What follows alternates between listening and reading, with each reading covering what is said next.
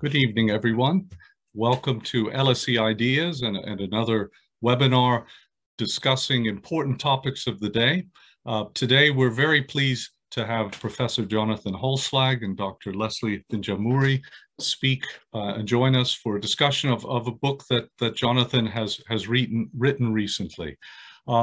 This particular theme is addressed towards, is the West compliant in the resurgence of authoritarianism? A very topical and I would say controversial position on this question. As you know, the last decade has seen a global resurgence in authoritarianism. Democracy is in retreat and civil society is increasingly under attack. What had been proclaimed to be the end of history, at the end of the Cold War, seems to be receding into the distance, and the concurrent rise of China, a resurgent Putin's Russia under Putin, as well, have created a context where China and the United States are really enmeshed in a rivalry of what has been called strategic competition or competitors, systemic competitors as well from another perspective. Beijing is being called out on issues such as human rights abuses, its role in Hong Kong, the South China Sea encounters.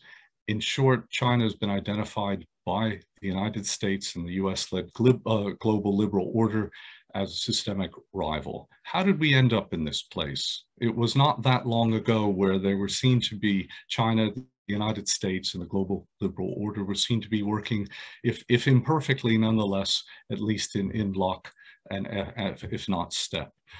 So how did we get there? Jonathan Holslag will guide us in some of his thinking on that. Leslie and myself will speak to some of these issues, and we will open up the discussions more generally to the audience.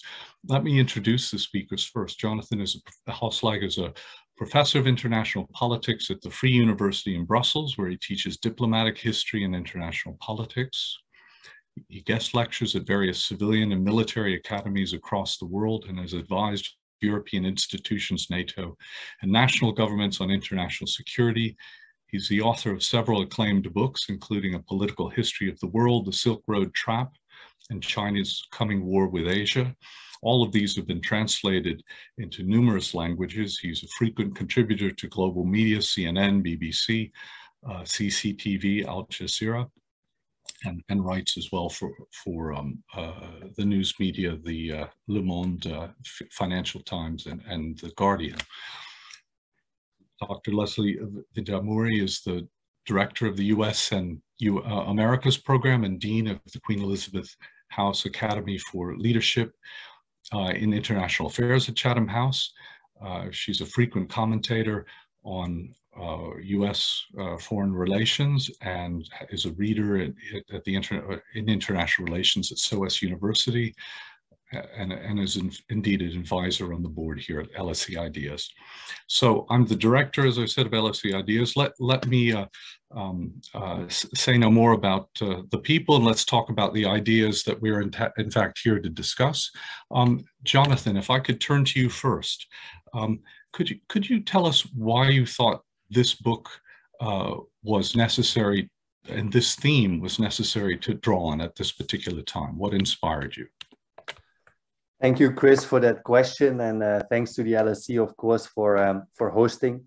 Well, the reason for me to write that book was a very practical one.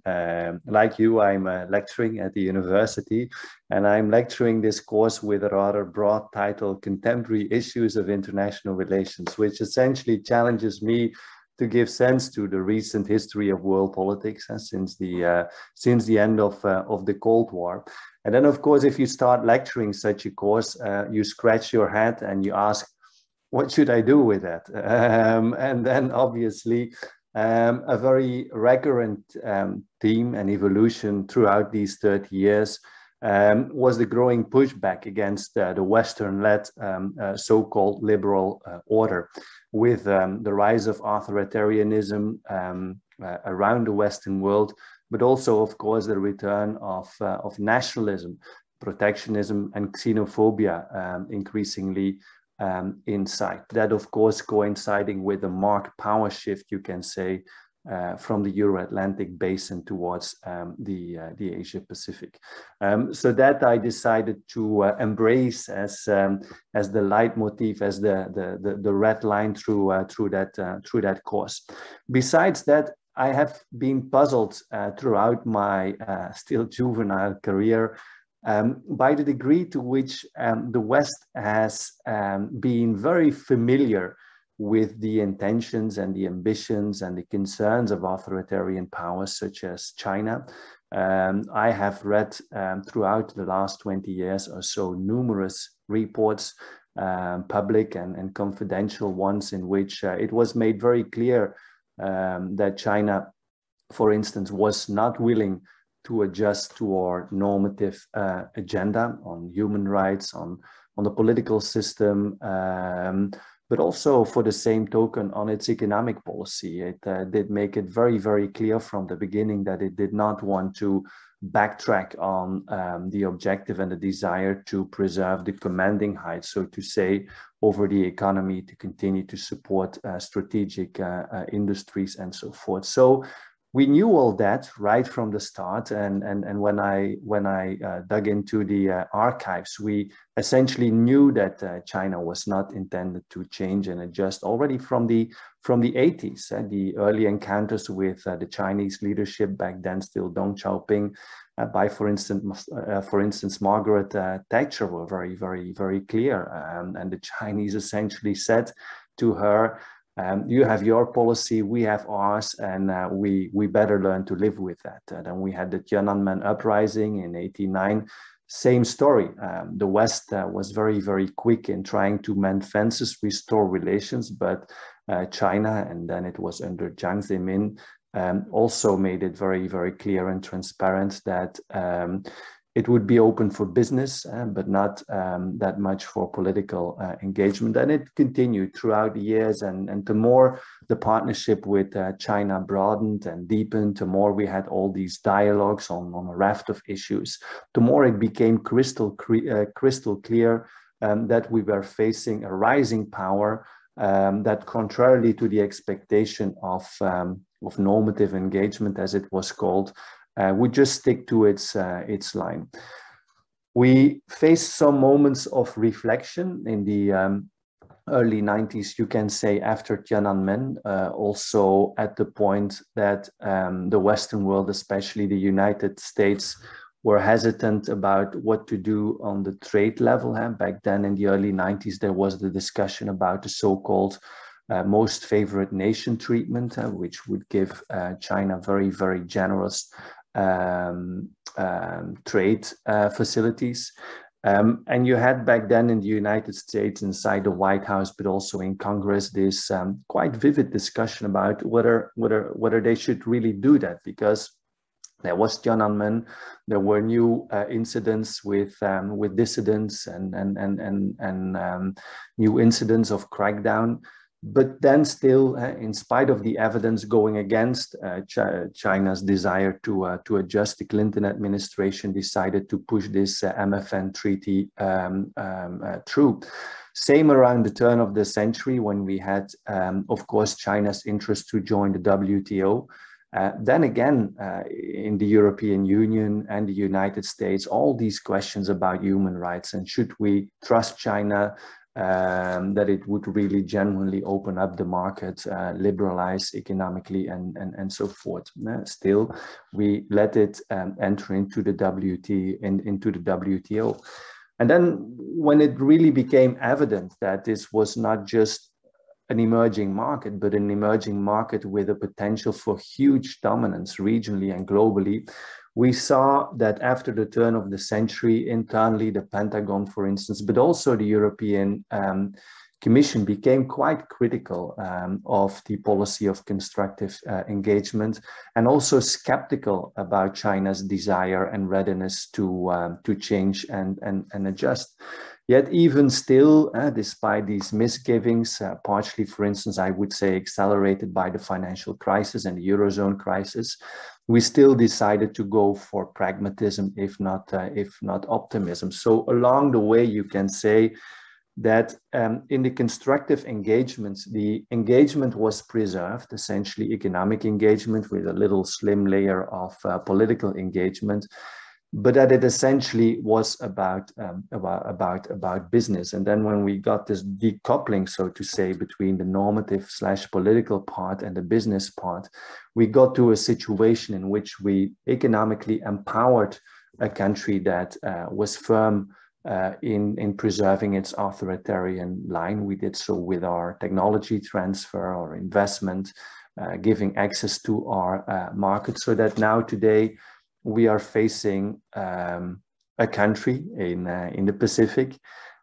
with, of course, significant clout economically, politically, militarily, that now also as a result has, you can say, the influence not only to preserve internally its authoritarian system, but also subtly, I would say, still for the time being, propagated externally. So we essentially have made a competitor, an authoritarian competitor, very, very strong, especially, and I would reiterate that, in spite of knowing very, very well what was happening. And then we can apply that to China, but for the same token, also the resurgent Russia after the return of Putin or the arrival of Putin around 2000, some of the Gulf states and so forth. So what have we done? And especially, why didn't we change and reconsider when our diplomats and our intelligence services made it very manifest that a lot of the policy was not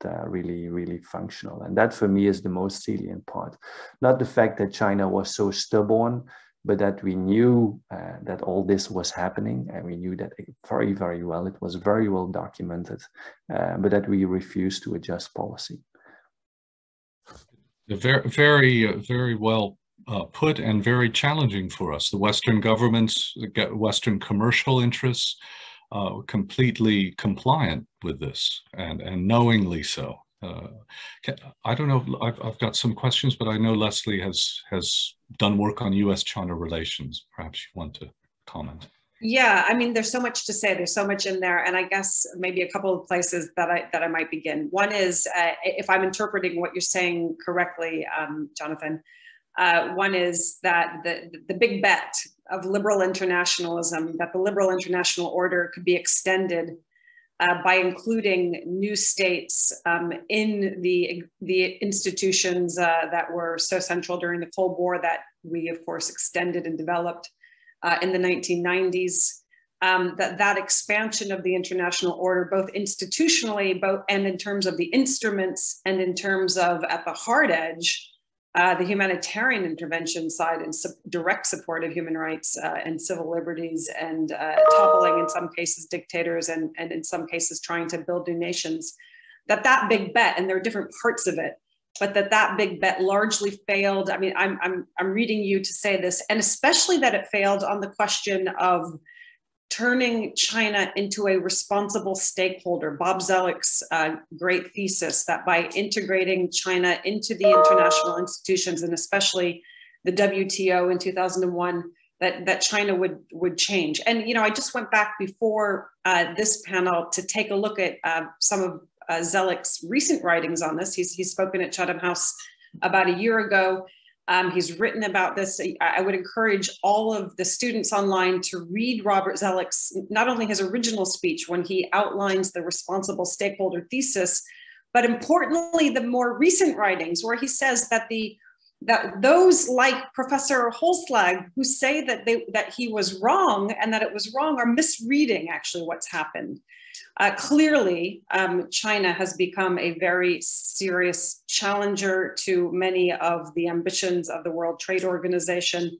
Clearly, China is not playing by the rules of international trade as the US and many Europeans and others would like it to. But nonetheless, his argument, and I think it's one that needs to be considered, is that for quite a long time, China played by far more rules and engaged in the international system far more than it would have otherwise done had it not been extended a hand by the so-called international community. And he points to things like China's support of UN peacekeepers, China's support of many UN Security Council resolutions, and a number of other interesting types of engagement that are, very concrete. So, which is why I think it's important to look to. Now, I'm not saying that I subscribe to the overall point.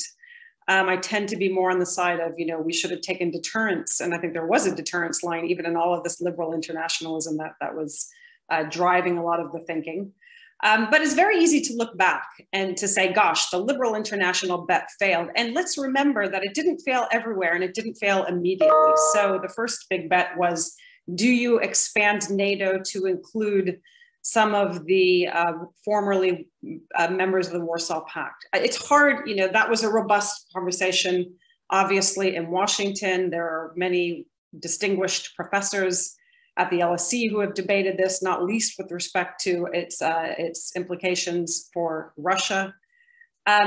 But the bet was not only that would do more for the international system, it was also that it would do more to secure democracy at home in those countries, right? The institutions were not only there for foreign policy, they were there to secure transitions. And this goes to John Eikenberry's thesis, which is that the international liberal order was devised to protect democracy and civil society, especially in the early post-war years. And so I think it's reasonable, actually, that in 1990, when the US looks triumphant, when the West looks triumphant, when there are plenty of reasons for optimism, that a very powerful line of thinking had a lot of empirical weight behind it and said, actually, let's give this a run for its money. They didn't listen to the realists at the LSE or, in Washington. There weren't as many realists in Washington, but there were plenty in the United States.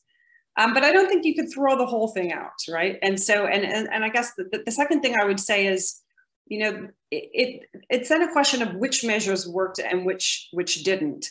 And one question is, including China in some of the institutional frameworks, certainly the WTO, and engaging more generally, as opposed to perhaps a harder form of deterrence earlier on. A second question is, did the US fail? And I would argue at the moment it's being too soft on institutions in Asia. So you can use institutions not only to include, you can use institutions to create new norms, create liberal spaces in order to shape the politics and the economic exchange in a region. And that's what I believe the US should be doing in Asia right now. It should get into CPTPP. It shouldn't leave that space open for China and others to create those rules and norms and standards and decision-making procedures. So I think institutions are tremendously valuable for claiming that liberal space. It's just a question of what you do with them, how you use them, how you penalize those who don't play by the rules. But again, I wouldn't throw it all out. And I think it was a decent bet to think that you can use institutions to alter incentives and to change behavior, which isn't to say that we got it right every time. Our leaders clearly didn't. And maybe, there's so much to say, but maybe I'll just say two more things very quickly. One is, support of civil society was something that was clearly part of the Helsinki process throughout the Cold War. It didn't, I don't think that very many people would argue that in and of itself brought the wall down, changed, transformed the international system. But I do think that people think it was really important, and that it was important for multiple reasons.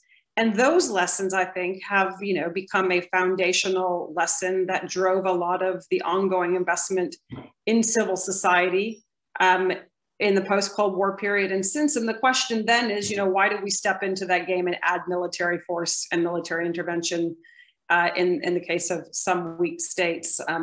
And in some very contentious areas to do things that we were never capable of doing and poorly equipped to doing, and probably led to a really serious backlash in multiple cases that arguably has done more harm than good. And we know some of the cases, and some of them are live and some of them aren't. But there are all sorts of debates. And again, I'd be reluctant to say the West has always failed and always been complicit in the resurgence of authoritarianism. And I'd be really, really supportive of a framework that said, where has it worked and where has it failed and why? And to, again, don't throw the baby out with the bathwater, because we don't have very many instruments for influencing international relations. And, if you just listen to Biden's speech at the UN General Assembly this afternoon, we're told, and I think it's a good lesson, let's stay away from the military force, except for deterrence or coercive diplomacy. And let's do development and diplomacy and humanitarianism and any other number of things. And then my final point is, the big problem is, the global economy has clearly not delivered.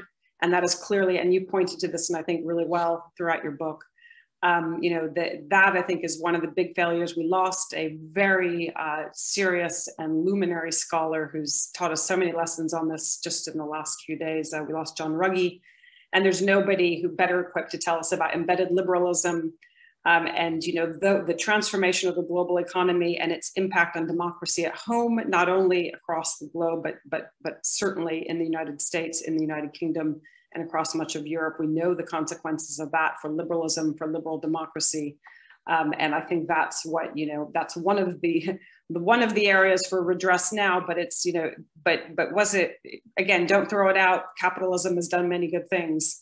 But how do you refine it and channel it so that it bolsters rather than undermines liberal forces in our society? Great. A defense of the liberal order and the choices there, Jonathan. Over to you. Well, thank you, Leslie, for a lot of these insightful comments, and I agree with you that in our assessment we should indeed try to stay balanced and sophisticated. A couple of spontaneous thoughts. First of all, was it a matter of hindsight wisdom, so to say, and wasn't it normal, given the optimism in the 90s to take on China that way, and perhaps be a bit more focused on the success and the engagement part than all the difficulties? I think so. It's evident for rich and powerful societies that they are a bit more forthcoming, so to say, and more lenient in their external policy. I think that's evident when you grow stronger, and certainly when you get the preponderance that the United States and the West, by extension, enjoyed in the 90s. You become a little bit more flexible and forthcoming, because of course also some of the asymmetries in the partnership at that stage are not, or do not have to be considered as a security issue or something that existentially threatens, for instance, the social project at the center of world politics. So in a way I can understand, yet I believe that the more you read into the diplomatic archives, and I've also done some more specific papers on the China engagement, the more also you reconstruct the debates that we had back then in Congress and in some of the EU parliaments, that the reservations were quite substantial, and that also the intel we had about, for instance, China's economic policy and China's domestic policy desires was very persuasive. And it seems to me that often, despite this burden of the proof, so to say, on the side of that was more favorable on the side of the skeptics, the politicians decided to, by and large, ignore that, or at least they didn't give it its merited attention, I would say. And that, of course, leads us to the question again: why? To some degree, indeed, perhaps there was this innate expectation that China could be changed, but that too can be challenged, because if you read in the biographies of George Bush Sr. and Bill Clinton, it becomes very clear that they too had doubts that Clinton, for instance, was on record saying, "I hate this China policy because it's so unbalanced, because there is such a lack of reciprocity." So was it kind of forward-leaning engagement, voluntarism in a way? I don't think we can we can really corroborate that. We cannot really support this point entirely with the evidence that we have at hands. So hindsight wisdom, I don't know. China and institutionalism. It's true indeed that from the 90s the Chinese joined a lot of institutions and became, for instance, much more engaged in international governance than, for instance, a peer such as India. But then also always with a very clear agenda of selective engagement. If you look at the WTO, it clearly benefited from the rules in liberalizing trade in goods. But then obviously at the same time, it resisted liberalization in other domains, trade and services, investment, and so forth. So it selectively exploited, I would say, the WTO for the purpose not really of genuinely opening up, but continuing a kind of export promotion that was very much government supported, and that was premised on growing strong national industry. So I think whenever the Chinese accepted cooperation in international organization, this kind of internationalism was just a means to get to the goal of comprehensive national power and just the strength of the Chinese state and the Communist Party. So is the glass full or half full? I just think oftentimes we misread the ambition and the intention behind China's internationalist engagement. I think China was always hard-nosed realism with a little facade of internationalism, and then increasingly apt, I would say, at turning some of this international institutionalism against the West. I think it really exploited the WTO framework in a way that it became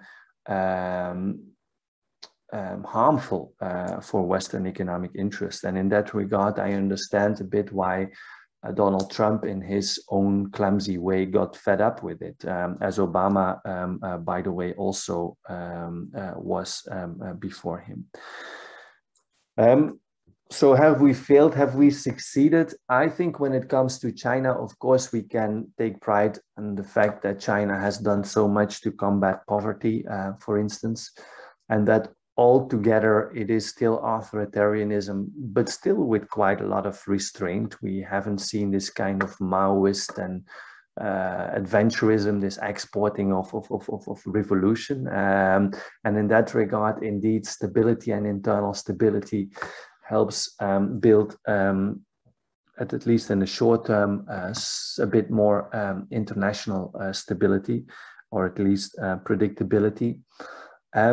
But still, for me, the fact that now you have a power gaining so much influence and weight economically, in the long run, I think will prove quite destabilizing. And for me, the problem is not so much China's growth as such, but the very fact that it's increasingly unbalanced. And then we can, of course, talk about the recent Australia-US-UK partnership and a bit about the Quad. But the fact remains that this kind of power shift in China's advantage regionally and globally continues, that efforts, or at least plans, to reorient some of the economic engagements towards struggling democracies, and I would put India up front, but you also have quite a few in Southeast Asia, is not really happening if you look at the data in terms of FDI, in terms of trade, and so forth. So I am concerned that this rising authoritarian juggernaut, so to say, unchecked, in the future will start to throw its weight around, as most of the other rising powers have done in the past. And that leads me perhaps to a final point, that is that one concern is, of course, the rise of an authoritarian power. The other concern, as you also iterate, Leslie, is that throughout the last 30 years, we might have not done enough to fortify our democracy inside out. With that, I mean that it was, of course, at some points all too evident to relocate production and activities to China and not really to reinvent the market internally. And to reinventing, I mean creating an economy in the Euro-Atlantic world in the West that, of course, would be more sustainable, would embrace human dignity more prominently, and would make sure that productivity gains would be sustained and also properly redistributed among the people. And in that regard, indeed, I believe that there is a lot of merit in this concept of embedded liberalism. I think in the age of neoliberalism, we went way too far in just letting it go, and for the government also to say, let the market regulate themselves, but in a context in which, of course, a lot of our trade partners didn't have any desire to play it by the rules of the market. So how can we return to a kind of embedded liberalism that still gives, I would say, scope to entrepreneurialism, to creativity in the traditional liberal way, for the market to be free to some degree, but then also to make sure that it is humane and that it continues to mirror the values that we hold close to us. Does that exclude cooperation with China? No, but I do believe that that might be a starting point to make it more balanced. To come to the conclusion, yes, of course, there are some positive achievements indeed, but there are also a lot of imbalances. And what really worries me is that certainly in Europe, we still have a lot of difficulties to get to grips with that. And even in the United States, I would say that despite all the pressuring and the deterrence that is being built up, that if you look at the level of low politics, of business exchanges, of trade, still Washington has a lot of difficulties to rebalance that. So that while we, on the one hand, try to push China back, at least the Americans, that on the other hand, we still try to make it very rich through the imbalanced trade. And I think COVID through AliExpress and Amazon and so forth might even have accelerated that. And for the European Union, I'm even less encouraged that we are going to come up with any policy that would testify of some more geopolitical maturity, or how do they call it, open strategic autonomy these days. Can I jump in and say, so if liberal institutions are not, global liberal institutions are not seen to be fit for purpose here, is that the reading that I hear from both of you, that they are served a purpose, but in the context of great power competition as is manifesting, particularly I'm thinking the WTO was something that was constructed after, though it built on the past, it was built in a world where United States preeminence was a given, and it did not even have some of the checks and balances that were part and parcel of the first institutions of the post-World War II order. So I'm just wondering, is the diagnosis of how do we get out of this dilemma that is being posed here of authoritarianism on the rise and China's role, that are liberal institutions going to provide the solution, or are they not capable as actors in this? Do we need to reconstruct the institutions in order to account for changing global environment, strategic environment as well? So it's a question really for both of you. Great question. I take a stab at that because I also have a couple of things I wanted to say in response to Jonathan's remarks. I mean, the first thing I would say is I'm really hesitant to kind of make the ground sweeping statement, because well, first of all, it's really hard to build institutions. And, Suzanne also wrote a great chapter in our recent publication, Anchoring the World, and she wrote about reviving the UN. And she said, be careful what you wish for, get rid of it, and you're going to start building it back all over again. So we all know that UN reform is basically impossible, but building a new UN is probably even harder. To that end, I would say, some institutions work better than others. And I don't mean that in any kind of flippant way, but I think it requires very careful diagnosis. And also we need we have multiple instruments out there. We don't have that many instruments of statecraft. Institutions are a very important one. And I think the trick is to work out how to use them and how to adapt them. And that, as we know, is incredibly hard. But having survived 4 years of a US presidency led by a president who really didn't believe in the collective, in the collaborative, in the show of diplomacy, in the symbolism of turning up, I think that in my estimation, that did us very little good and a lot of harm. So I am not an opponent of having liberal institutions. I just think we have to think very carefully about how to use them. I also wanted to point out a couple things, though, again, and I guess I would go back to the 1990s. It's very easy. I think it's too easy to look back and say, gosh, we got it so wrong. And, and it's important to remember a couple of facts. And so I wish I had one in my hands, but I don't. I was trying to look up, what was China's GDP in 1990? Okay, I don't know if either of you remember, but it was not very much relative to what it is today. And it was not in the top 10 leading countries, for sure. So if you're a US decision maker and you've just, you're telling yourself the story, we've just won the Cold War, and you're looking out at, yes, a country that doesn't play by the rules, and you want to kind of influence it, and you feel like, you're sort of riding a wave. It's not unreasonable in the distribution of power such as it existed. And remember that people had at one stage been very worried about Japan, and that didn't turn out to be the great worry that people thought it might be. So it wasn't an unreasonable bet to think that that some of these mechanisms that were floating around and that had been heavily invested in for over 7 decades, and that had done quite a lot of good in Europe and in the transatlantic space, might be an instrument worth trying. And, just remember that China then isn't what China is now. And the second thing that's just radically different and a game changer that I don't think it would have been reasonable to expect anybody to anticipate, and that is the technology that we now have, not least the internet, artificial intelligence, automation more generally, quantum computing, and so on and so forth. So all of these things have radically changed the game, but even in the short term, just the social media revolution is not something that I think our leaders could have comprehended. And that matters clearly very specifically in the context of, did they do enough to protect democracy at home?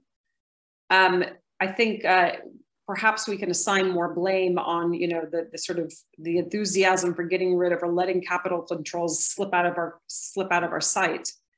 And the Washington Consensus, but then that layered on top of a fractured media environment that was made possible by technological change that we simply couldn't have anticipated. That's a game-changing dynamic that I think that hindsight is 2020, but looking forward, it was not in the 1990s. But to your question, I guess I've sort of answered your question. Would I get rid of institutions? I absolutely wouldn't.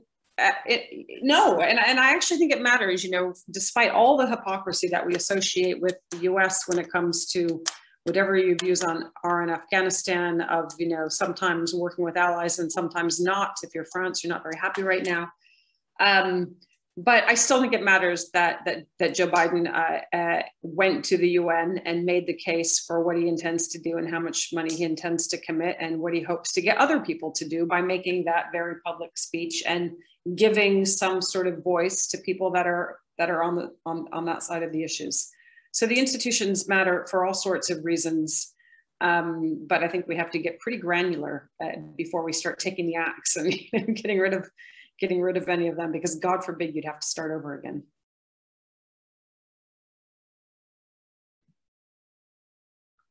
Thank you. It's my turn, I guess. Well, perhaps a little bit more, because it's a very intriguing part of our discussion. Was it normal for us to have such high hopes for China to change? And indeed, if we return to the 90s, China's GDP, I think, was 10 times smaller than that of the United States still. But if you again go to the archives, and especially if you read what some of the declassified memos and intel products stated at that time, it was very, very clear. In the early 90s, for instance, we had growing tensions over, for instance, Taiwan, the Taiwan missiles trade crisis. There was growing trade friction already back then. We have literally intelligence services warning as early as 1995 for the betrayal of constructivist engagement, for the decoupling between the political agenda and the trade agenda. We have in 1996 an intelligence estimate of the CIA, which states that China is going to lay low for a while, but as soon as it grows more powerful, it will continue to do what it has on its political agenda, but of course with much more influence. And it continues to see the West as the main obstacle, and I quote, preventing Beijing from reassuming its historical place as the paramount power of Asia. Now, of course, it's perhaps even legitimate for China to seek to become the paramount power in Asia.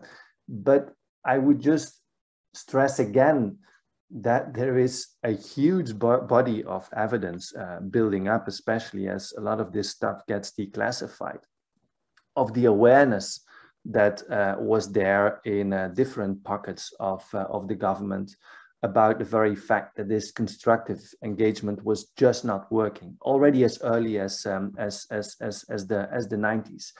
And then if you go through the memoirs of the people in charge back then, secretaries of state, presidents, they will avow even in many ways that they did not feel entirely comfortable with the China partnership. And perhaps it's not just a matter of putting blame on certain people, but just to conclude or to derive from this episode that just in international politics, it's not evident to change track. That oftentimes we have this idea that through diplomacy we can make and shape, but that track dependency is something very, very difficult to escape from. And then on liberal institutionalism, I would start answering that question by iterating that the main liberal institution is just still our democracy at home, right? And I think we cannot entertain any hope or expectation whatsoever to preserve international liberal institutions if we do not do a good job in restoring democracy at home. And that's really the main battleground, if we can use that term, where we have to show to the rest of the world that democracy remains something very, very, very precious. How do we do that? Well, it comes with a lot of different tenets of policy, education, I think, and investing more in civic education, for instance, is one of my pet topics.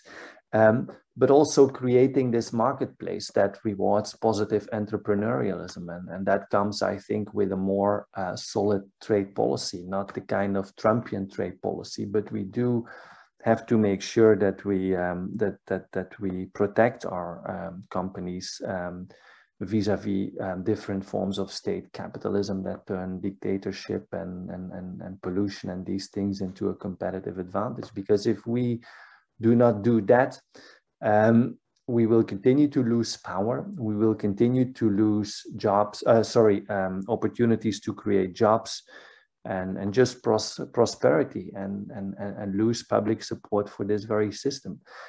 So I think we are in a tough fight for preserving democracy at home, really. And it's a kind of enlightened power politics. I think power still matters a great deal, economic power, political power, but enlightened in a way that we now cannot let the ideal slip, because the more I talk to politicians, and also especially people in the business world, they say, well, in the 21st century, we might just have to let the liberal agenda go. This is a luxury. We should go for the raw, naked power and business. I think that would be very, very dangerous, because the West actually might lose itself in this turbulent power politics. And I think it will be very difficult to compete with the authoritarians if we do no longer know what ties us together. In terms of international liberalist institutions, I think they will only be useful and powerful if they are backed up by resilient Western states and nations, evidently. So that's important. And then I think also, well, when it comes to, for instance, the WTO, I really believe that we should make sure that we do not allow countries to engage in a kind of selective, predatory, and I would say even harmful way, as China did in the last decades.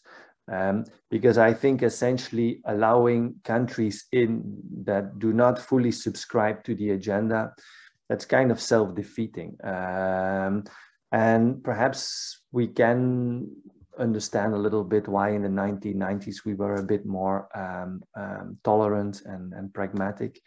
But today, like, the WTO has lost its significance both for the Chinese, at least to some point, and also for the United States, because even after Trump, the Biden administration is still very reluctant to significantly invest in its reconstruction, I would say. And then perhaps essentially use liberal institutionalism to reach out to countries that still have some dedication to the liberal values. I would say again that there are still a lot of struggling democracies around, like I would say hovering between authoritarianism on the one hand, which becomes more interesting for them as China served as a role model, and then still, especially in the broader layers of their population, interest for democracy. What can we do through these liberal institutions to support them? And can we perhaps divert some of the trade and the investment back from the authoritarians to those? Like, think of Tunisia, think of Lebanon. These are small, tiny countries in our orbit that I think merit our support. And if we could use liberal institutions to engender change in those places, I think we would be much more effective. What do we do with India, right? It's very easy now for us to say, yeah, well, with Narendra Modi, India is a lost case and it will slide into authoritarianism as well. I think it would be a catastrophic mistake if we do not use our institutions, our liberal institutions, WTO, IMF, World Bank, and so forth, to help avoid that India backslides. Because from a realist viewpoint, it would prevent us of having a serious Asian counterweight against China. And from a normative perspective, I think it would be a devastating blow to democracy if India would slip. So yes, liberal institutions are important, but we might have to use them a bit more sophisticatedly. I want to say one word. Can I say one word, Chris? One word, and then we have quite a number of questions. Oh, very quick on India, and I guess this is a problem that sits there. Clearly, there's a lot of strategic thinking on how to engage India with respect to the China challenge, and the Quad is one format. There are others. This goes back to George W. Bush and the U.S.-India strategic partnership. But the question is, how do you do that? You know, not only on liberal issues like technology, cooperation, and vaccines, and the positive agenda that we've seen coming out of the Quad, but how do you do it to actually also address the internal issues? And that's, I think, where the hesitancy and where it's just much harder challenge because of the overarching strategic framework and concern that if you go down that road, then you lose India as a partner in solving the global public goods challenges and especially the China challenge. So I don't have an answer to that, but it's clearly one of the most pressing dilemmas that exists when it comes to deploying these institutions and working with, you know, India, as you say, those vital partners. So we have actually quite a number of questions. I'm going to not be able to get to all of them, but I'm going to do my best. This is one that by Philip Lismont, and it speaks to a few of the issues we were just addressing. He asks, how would we deal with the contradiction in defending the merits of Western liberalism by actively reducing liberal engagement? This seems to be an existential challenge. So he's asking, the question is that some of the assumptions which are part of the liberal international order require change. That, as I understand it, he's reading your thesis, Jonathan, and saying that we need to, that combating, as he puts it, combating authoritarian regimes will require tempering assumptions of the liberal international order. And that there'll be sort of nationalist state-led trade. It's decoupling is also a byproduct of that and the like. So how do we deal with the contradictions that, and yet still be seen to be defending the order, the internet, the fundamental values which both of you have spoken to? And that's a very exciting question from, I believe, one of my very good students. I'm so happy to see him participating here. Well, it's indeed it's going to be a very difficult balancing exercise, because in the analysis that I, for instance, make, there is indeed a risk of entrenchment, a risk of also going a bit all too far the realist / nationalist road. Now, let me make very clear that I'm not against international engagement in no way, but I do believe that all engagement has to be conditional. Engagement for me is not an end in itself. Engagement from the perspective of a society is a means, very important one, to first of all help preserve the goals, objectives, ideals that you embrace internally as a society, to work towards stability around.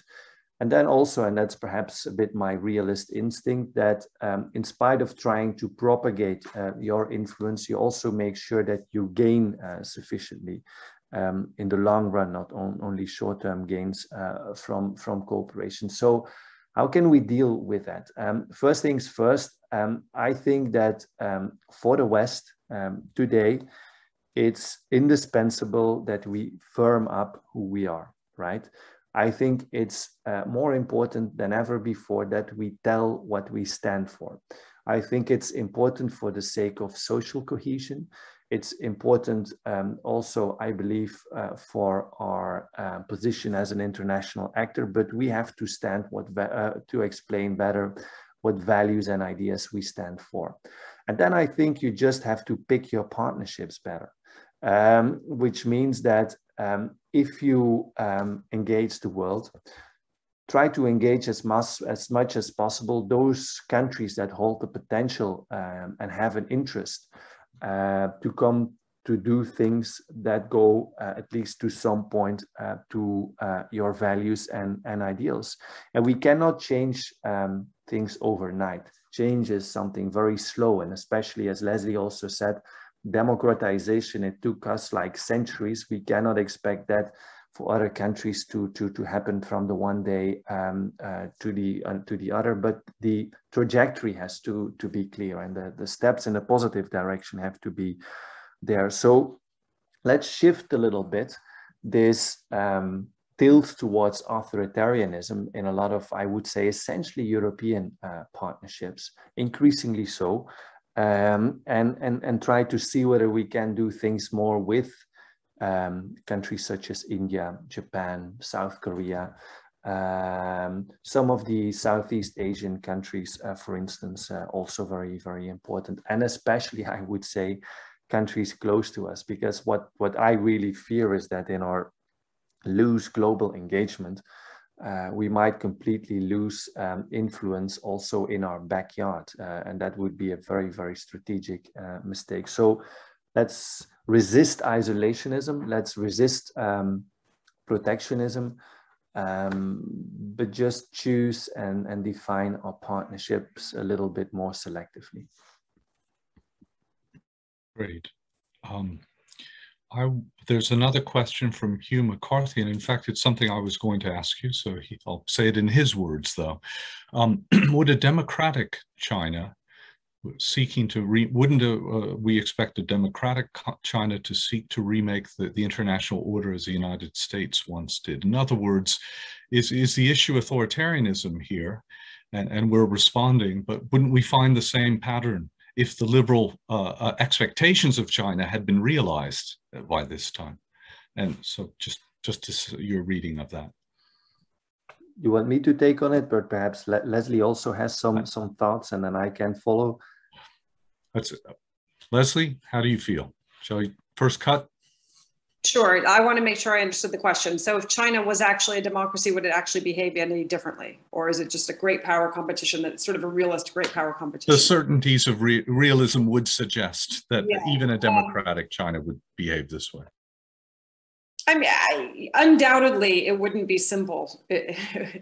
Having a democratic, extraordinarily powerful, driven, ambitious, a China that was actually less threatening and more attractive to its regional partners and to people around the world. I think that would, that would make the US and others feel insecure for any number of reasons, not least and especially competitive ones. But I don't think it would be the same. And there would potentially be the possibility and the prospect for a huge amount of benefit and gain if one had the confidence to trust that economic exchange and access to Chinese consumers and Chinese capital and Chinese investment would be regulated fairly or fairly enough by a set of rules that could be adjudicated when they were broken. I think that would be game changing. But that doesn't mean that it would be easy, and that wouldn't be extraordinarily competitive, and that there wouldn't still be issues of miscalculation, misperception, and all the rest of it to manage. There would be, but it would be different. But that's at least how I think about that question. Jonathan, do you want to weigh in on that? No, I largely agree with Leslie's assessment. To say that democracies don't fight is perhaps too much of an exaggeration, but I do indeed believe that there is slightly greater restraint, but it remains a fact that powers, whatever form of government they display, grow more arrogant when they gain clout. We have many cities-states and countries in the past that were republics, for instance. Think of Rome and its clash with Carthage. Think of Athens. That also tended to be quite belligerent. Of course, they believed that they stood for justice and for the republican spirit, but they also became quite belligerent. What I am worried about, disregarding whether China is a democracy or not, is a China as a Eurasian juggernaut that remains unchecked. And I think what we have today with China powering ahead, and the rest of Asia, including Southeast Asia or ASEAN, and South Asia, especially India, not following, that worries me, because you get such imbalances if this trend persists, that it almost becomes inevitable that if it's not towards the United States, then at least towards its neighbors, China will display the kind of hubris that at least we today are being forced to come to grips with in the West. So yes, democracy modifies, but at the end of the day, if you have a power or a country with the potential that China has, and such an asymmetric growth and success, it becomes destabilizing. I mean, it's interesting, and I share this view, and I think that the South China Sea issue would not look necessarily that different in the sense of the aspirations of China in that area, and the desire to have the United States, if not retreat, at least certainly reduce its positioning there. So that's amongst other things. We have some other questions here. Let me, this is one from Kathmandu.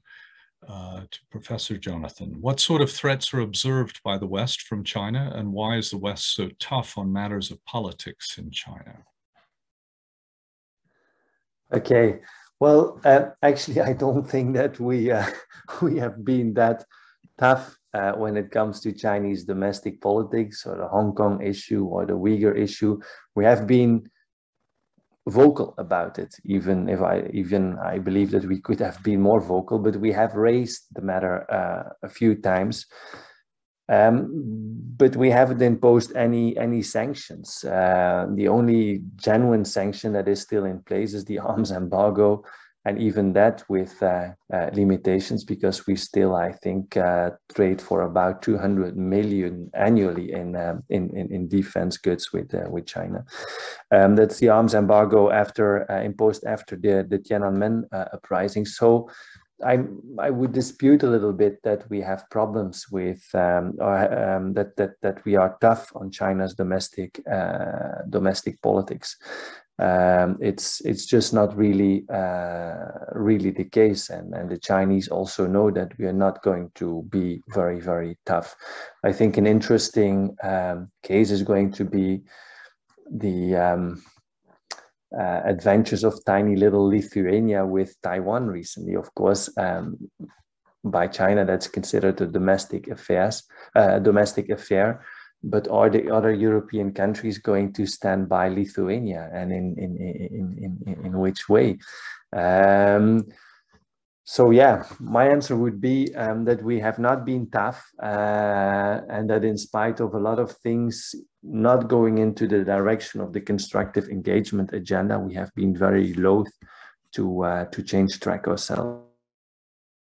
I mean, certainly many sinologists would say that the absence of a tough and declarative approach here has weakened, has reinforced the notion of a West as weak, and that it plays into a general belief in the malaise of the West and democracy and the like. If you can't defend your own values and interests, then what can you defend? So I think that that's contributed to that debate.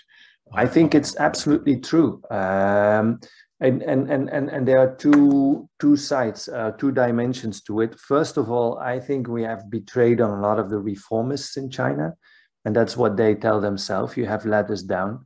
Whether it concerns economic liberals in China that feel abandoned and have been feeling abandoned throughout, especially after the turn of the century, or whether it concerns dissidents, or for the same token, some of the activists in Hong Kong, it is delegitimizing the West as a partner of democracy. The same mistake, by the way, we made during and after the Arab Spring. So I think we really undermine our credibility. By the way, it's even more important because, like, the EU is treaty bound to protect and advance human rights and democracy in its foreign policy. Amsterdam and Maastricht Treaty are very, very clear about that. So this kind of foreign policy violates our own constitutional treaties, our own political DNA, you can say. So that's a first very important observation that I wanted to make, and then I think for the second I got lost in my argumentation, but it will come back. Well, while you're thinking of it, Leslie, did you want to come in on any of those issues? I mean, I guess picking up on what Jonathan said about, you know, I'm always perplexed by this, you know, because hypocrisy is rampant and in everybody's foreign policy and everybody's engagement. So at what point does, you know, is there too much hypocrisy and you do actually erode any sense those on the receiving end that you really are willing to stand up for your values? And as soon as you're a large power with multiple competing interests and limited resources, and you put forward a set of principles and values, then there's always going to be hypocrisy, because there are, in my view, always trade-offs to be made.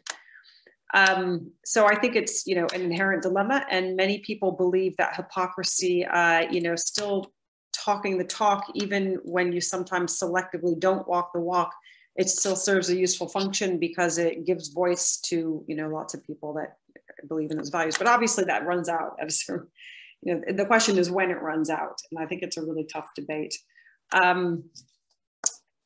So, you know, I don't have a great answer. I think that what we're seeing right now is a US that's actually very driven to be strategic and pragmatic, and is realist in the execution of its principles and its strategic priorities, and that inevitably means that, you know, democracy isn't going to always get front and active support, democracy promotion. So it's going to be complicated for sure, and there will be people who are disappointed. But I still think it's better to have it out there than to not have it out there at all. I wouldn't want to live in a world where nobody wanted to put their values out there unless they could be absolutely consistent in supporting them. That would be quite a bleak world, because there would simply be no values articulated in international affairs. Yes, indeed. I've got Fernando Herrero saying, suggesting that we should suspend the category of the West and talk about the US as a starting point. Also, what are the options for the liberal Leviathan? What are the options to the liberal Leviathan and a realist position of the US first? So I wonder if maybe that's a Leslie question first. If I understand it correctly, it's first just denying this idea of the West and saying it's really America first at this stage and the U.S. as a leader. Where does that put us? I mean, you know, the West is a complicated concept. I'm filled with regret every time I use it, because I'm not entirely sure. It means many different things to many different people. It means geography to some people, or it has a geography basis that's largely, you know, in the U.S. and Europe. For others, it's a set of values, and it exists across many societies, but it's not bounded by state borders. And so I think part of the problem in using the concept of the West is that we just don't all mean the same thing. But most often, what most people seem to mean is the United States and Europe. And if that's what we mean, then it's actually not a very useful concept. We could just say, you know, the transatlantic space. But there is something that it captures in terms of a set of aspirations that, you know, go back to the Enlightenment, and that project a set of values and commitments that I think isn't what the US is, and it's different from the US. So I think differentiating between them is important. But is the US just about America first? Well, I mean, yes and no, but, you know, yes, obviously the US is, you know, doing a lot of things in a pretty hard-edged way, but it's obviously not just about America first, or why in the world would they put so much into the kinds of global public good commitments that Biden's right now talking about investing in and making pledges to. And, you know, there's still a lot that goes beyond that, even if it looks pretty hard-edged, given how high our expectations have been once Trump left office and there was a Democrat back in town. Yeah, I don't know, Jonathan, if you want to follow up on as well. Yeah, well, I agree that it's not going to be that black and white, but I do believe that we have reached a watershed when it comes to the history after the great revolutions of the 18th century. This long trajectory from those revolutions towards where we are today. Will we be able to preserve, consolidate, reinvent eventually, and how? Because you see that trust in and support for democracy is slowly, not dramatically, but slowly starting to retreat in the West as well. I'm not saying that this is kind of the beginning of a doomsday scenario, but we should be very, very careful about that. And okay, we have today a Biden administration that is more forthcoming and likable, at least from the viewpoint of the EU. But how about the undercurrent in the US, and how about the undercurrent politically and socially in the EU?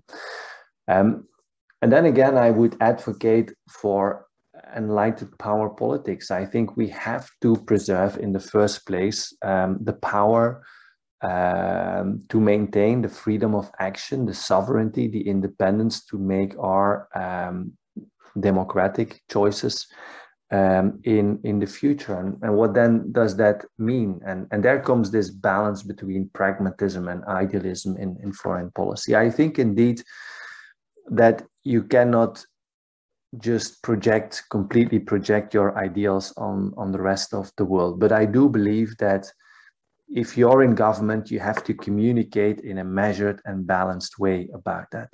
Not as we did in the last few decades to really champion ourselves as the guardians of liberalism and human rights. The EU still does that, by the way. Just read into von der Leyen's State of the Union last week. And then to come up with a policy that goes the other way around. I think then you should also have to explain to your people and the rest of the world that we stand for certain ideals, but that we cannot achieve everything. So I believe a more measured and balanced tone in the foreign policy discourse is very important, because otherwise you disillusion both your constituencies at home and some of your partners abroad. Second, I believe that what we have to mind much more in international politics, and also in light of this power shift that goes on, is low politics. I think China and Russia and all the others, they do not so much advance their influence summit after summit, submarine after summit. No, they advance their influence container after container that is being exported to Europe or the West. Oil barrel after oil barrel. That's essentially generating the power shift. That is generating the changes in terms of trade, financial flows that are the basis, the fundamentals on which they build political and military power shifts. And what I sense, whether it concerns discussions with my American colleagues or here in Brussels or with member states, is that we're getting very much focused on high politics and all the things that are strategic, military, sensitive stuff, but that we still do not have an answer for that low politics. And I think as long as we have these two kind of flows or currents disconnected from each other, I think a lot of your authoritarians will, or competitors will win. It's of course not evident to get to grips with trade imbalances, because it implies certain corrections and adjustments that also consumers have to undergo. And that's not evident. But I really believe that when it comes to preserving power, that's where one of the main battles is, or at least one of the main challenges lies. Yeah, I also would add that, just coming back to the issue of the West and conceptualization, that if we use that language, I think the world's largest, if an imperfect one, largest democracy is not in this geographic territory. Japan has been a democratic state and supporter for well over 70 years, and Korea and so on, and South Korea. So I think we do a disservice to democracy by employing this term. So we do need to keep that in mind. Mariah Thornton has a couple of questions. One of them here is, do you think the new defense pact, AUKUS, will be impactful in terms of containing or limiting the power of authoritarian countries in the Indo-Pacific region? And if so, what forms do you think that will take? Yeah, okay. I think that pact is it's largely symbolical. for the reason that UK actually doesn't have significant punch in the Indo-Pacific, and that also Australia's role is limited. It's kind of more a support for the United States posture there than it is substantial. Okay, in the domain of intel, for instance, it might be a bit more useful, but altogether, I think its impact will be limited. I repeat what I said before. For me, really the only way to rebalance China or rebalance the landscape in Asia, let me put it that way, not necessarily to contain China, but to make sure that the balance of power is preserved, is to have a kind of Quad-like formation.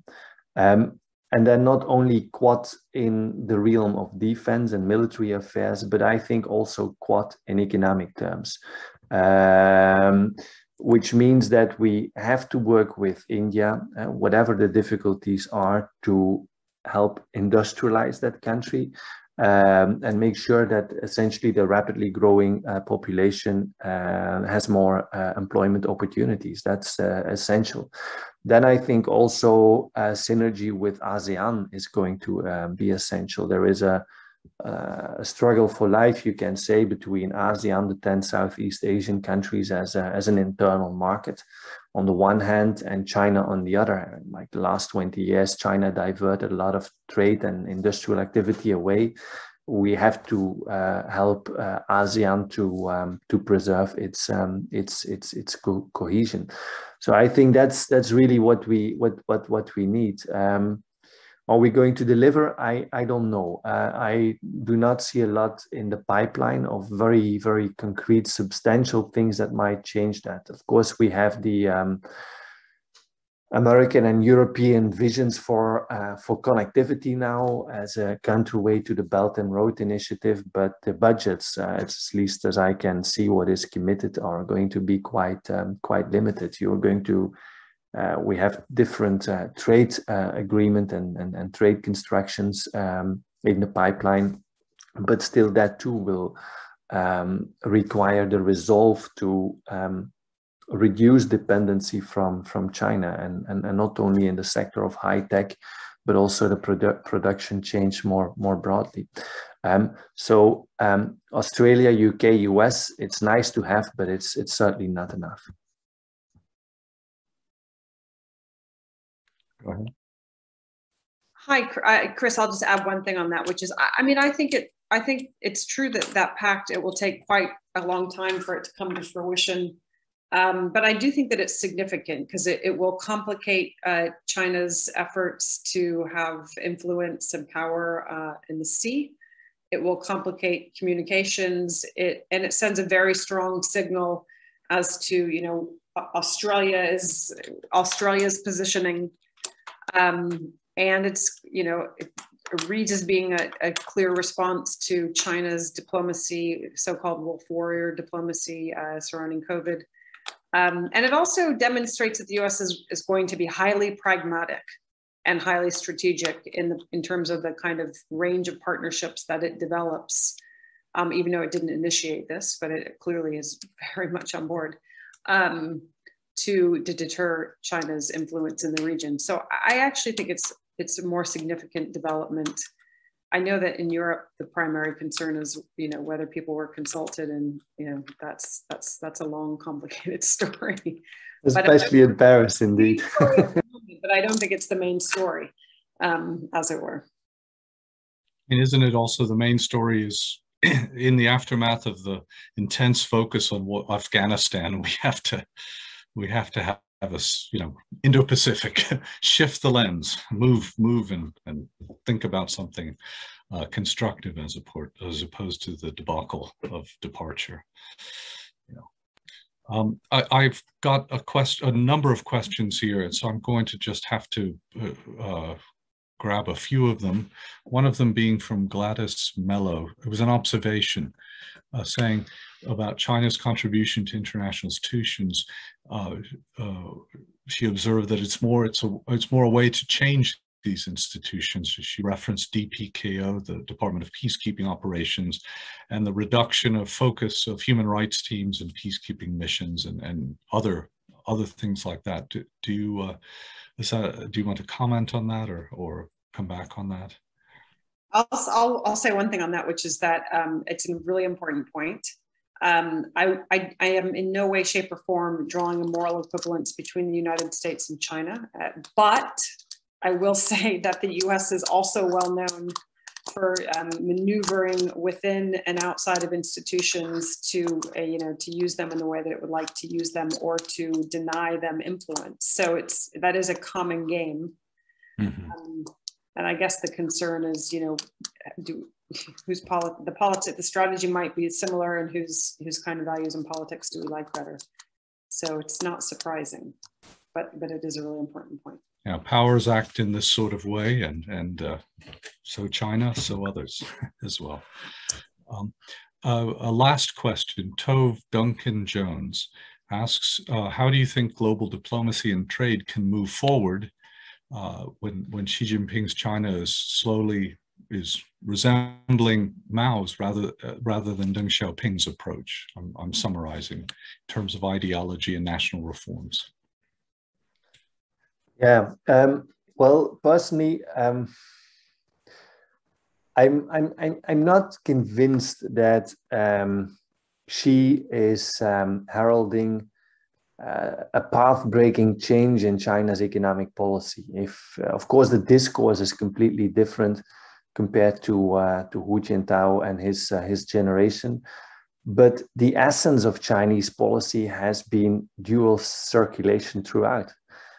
From Deng Xiaoping over Jiang Zemin, Hu Jintao to Xi today. And dual circulation has always meant we engage in function of national power, right?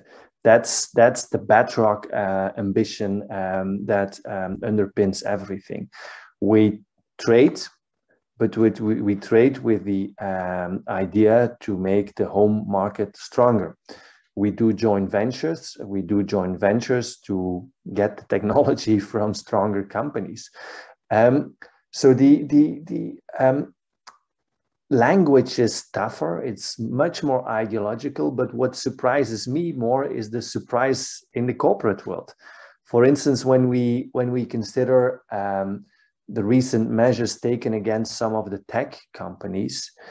Well, if you read what comes out of the State Council or the Ministry of Industry and Information Technology, for over 10 years, those documents have stated what was coming. So we do stimulate and support innovative Chinese companies, but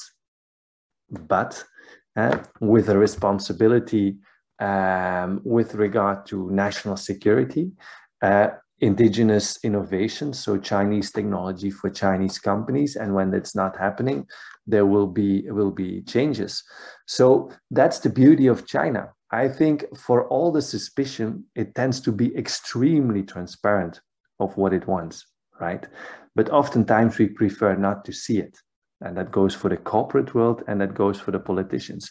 You cannot blame the Chinese for playing tricks with us, right? I think much more of the responsibility is on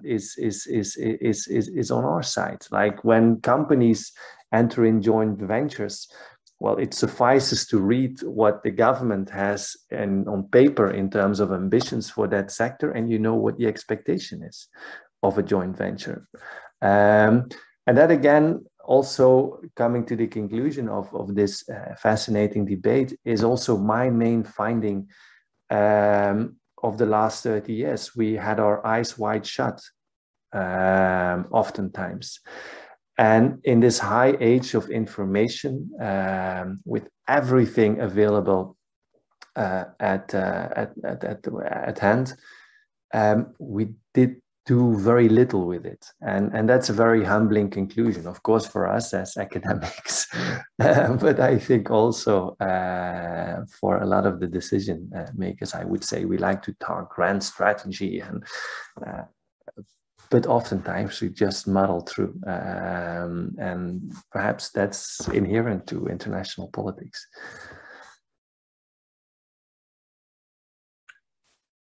That seems to be a good point to draw this, to make some concluding remarks and to draw this to a conclusion. That was interesting, is we seem to be, just a few observations on my part, we're reliving, if you like, Who Lost China 2.0. There was a debate, of course, in the 50s, and again, principally rooted in the United States and reflective of that. And we're now engaged in another version of that, but on a global setting as opposed to the country national setting. And in both cases, there was soul searching that went on, that amongst the institutions, the actors, decisions taken and not taken, the case of the screaming obvious not being ever being recognized, at least as portrayed by critics, and one wonders how one can repeat, the second time it's farce, right? If one does this, one wonders how analysts, as you just said, Jonathan, maybe it isn't that we dropped the ball as analysts, but how analysts were not listened to in the vast data streams, or we don't know how to project our voice out there. So I think that may be some part of it. I also think that the question of cleaning one's own house, putting forward a democracy, the power of electoral democracy as a point of attraction, a model, may appeal abroad, but domestically, when the inequalities that the very market-driven approach has spawned, eye-watering wealth, and people who feel increasingly that their generation is losing out from their previous generations, that this also is a problem. And house cleaning will of course be important to getting institutions and the appeal of democracy back on the front burner. Thank you very much, Jonathan, for presenting and contributing to this fascinating discussion. Leslie, thank you as well for your contributions and insights. It's really been a wonderful session. We've tackled some difficult issues and done so, I think, in a way that has been open-minded, learning-oriented, and can spawn, if you like, further debates and discussions. And I'll put a plug in for Jonathan's book. It's a great read. You may not agree with everything, but I think it's going to make you think. And I think that's what we try to do. Anyway, thank you very much, everyone. Have a good evening. Thanks.